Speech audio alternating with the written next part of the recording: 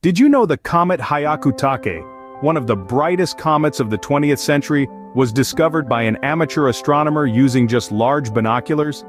That's right.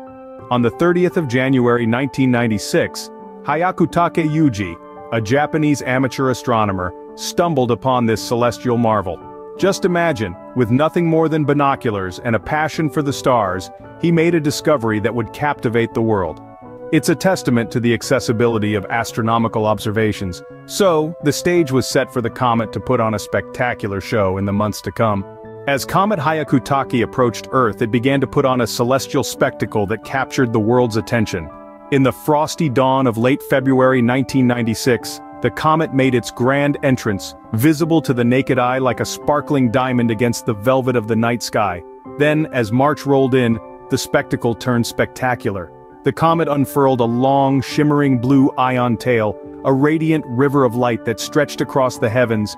A shorter yet wider white dust tail followed, painting a breathtaking tableau against the celestial canvas. It was a cosmic ballet, a dance of light and shadow that held the world in awestruck silence.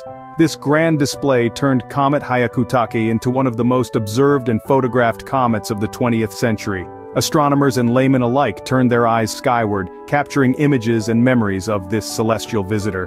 The comet's dazzling display was a once-in-a-lifetime experience for many. But as with all good things, Comet Hyakutake's close visit to Earth was short-lived.